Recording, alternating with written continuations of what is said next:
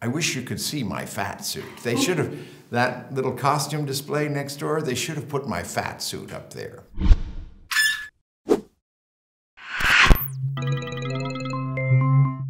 This new Elizabethan age comes at a time when mankind stands on the edge of catastrophe. So John, you're an American playing Winston Churchill. How did that happen? Don't ask me. I wouldn't have cast myself.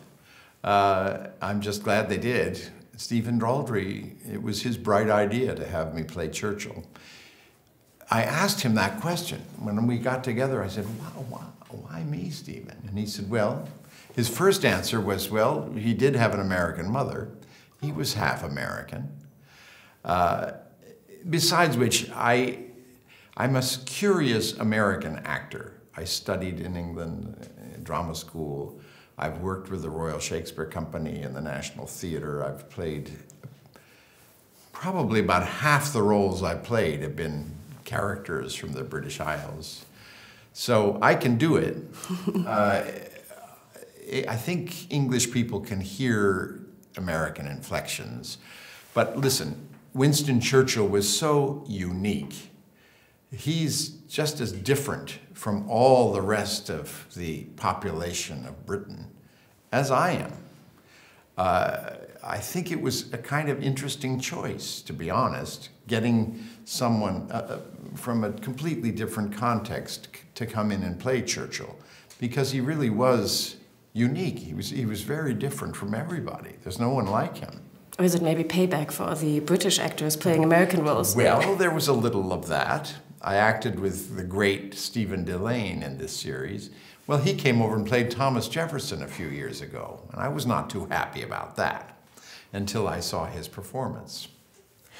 So how does a production like The Crown is different from a production, from a US production like Dexter, for example, where we loved you very much? Well,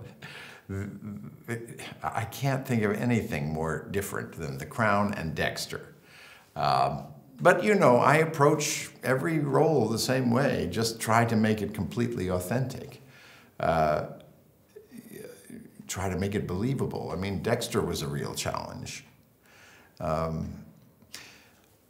Churchill, it was so much fun because he really was, the interesting thing about playing the Trinity Killer is he was perfectly like me. He was this kind of nice guy who happened to have this horrifying secret. Churchill is nothing like me. For one thing, his body is very different.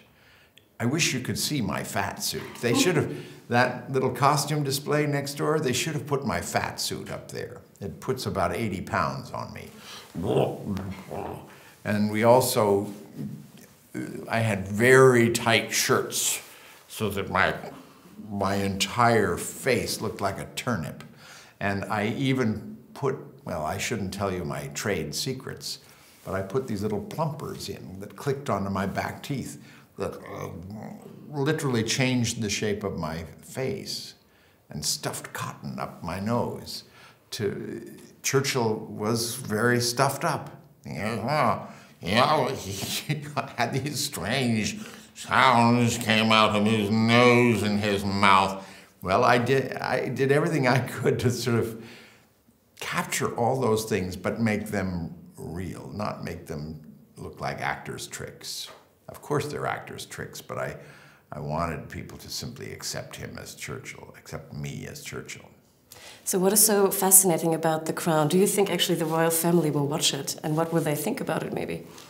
I don't know whether they'll watch it or not, but I think they'll like it. I mean, if I were Queen Elizabeth, I would, and I had to pick someone to play me as a young woman, I would thank my lucky stars that there was Claire Foy out there. I mean, she's just wonderful in this role.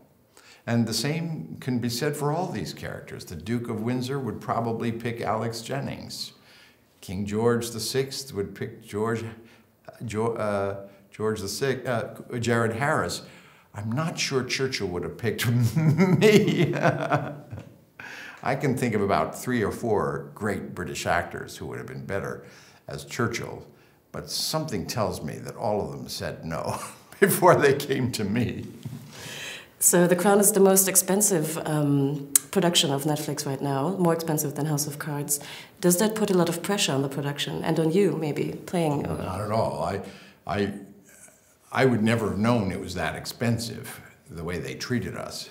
You know, we were in cold trailers in muddy parking lots most of the time. Didn't matter. Of course it's expensive. You have to create Buckingham Palace. And, it looks great.